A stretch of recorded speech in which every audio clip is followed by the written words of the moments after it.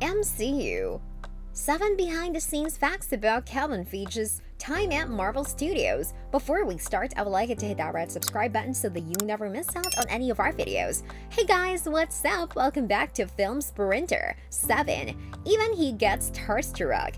Feige has been in the industry for decades, and while his profile rose exponentially thanks to being the brains behind the MCU, he was also behind X-Men, Sam Raimi's Spider-Man trilogy, and even the Fantastic Four movies. With all that time spent on set, it's hard to believe that a producer like Feige would get starstruck, and while it doesn't happen often, it does happen. When on the set of Shang-Chi and the Legend of the Ten Rings, meeting Tony Leung left Kevin Feige completely speechless. The producer said of the celebrated Hong Kong actor, "I've been around a lot of movie stars and a lot of living legends, but I was nearly speechless when I met him briefly on the set, because he seems like such an otherworldly star directly from the sky." Number 6.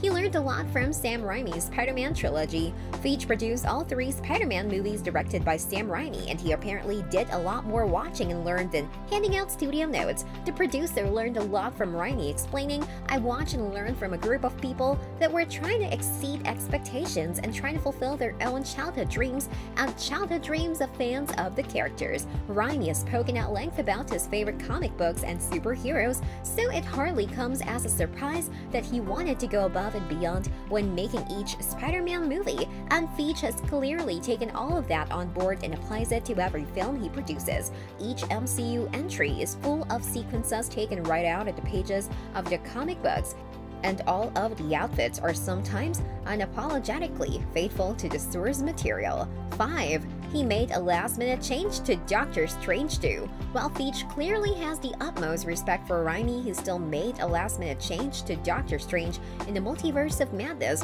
which was also directed by the Evil Dead filmmaker. One of the most difficult fight scenes to pull off was the fight between Strange and a variant of himself when they're throwing musical notes at each other. According to comic book resources, Danny Elfman mentioned that the scene included an amalgam of classical pieces, but Feige recommended changing it. The composer explained. Then in the very 59th minute of the 11th hour at the very end, Kevin Feige jumped in and said to just simplify it to Beethoven versus Bach.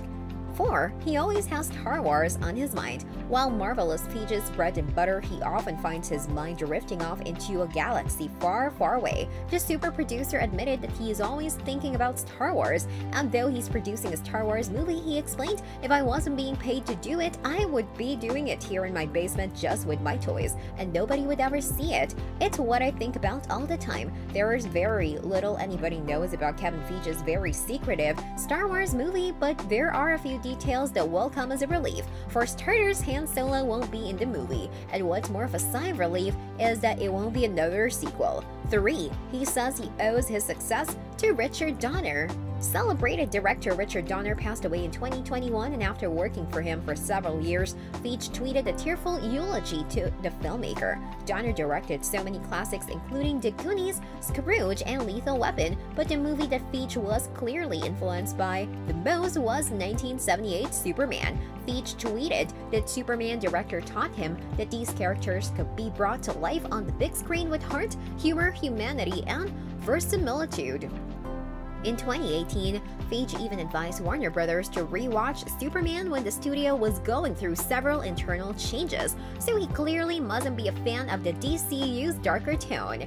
2. He was more excited by WandaVision than any other project. When Paul Bettany was promoting WandaVision, he explained, "I think I can guarantee a few things. I think we took an enormous swing. I think it's gonna pay off. I've never seen Kevin Feige more giddy and excited. Given that so much has happened in the MCU over 14 years, including a countless number of heroes facing off against Thanos, Bettany could be exaggerating and saying it's the most excited Feige has ever been. However, there could be some truth to it, as WandaVision is easily the most unique MCU entry, as it's influenced by different era sitcoms, and it goes full hocus pocus too. Few movies or shows are like WandaVision, whether it's in the superhero genre or not.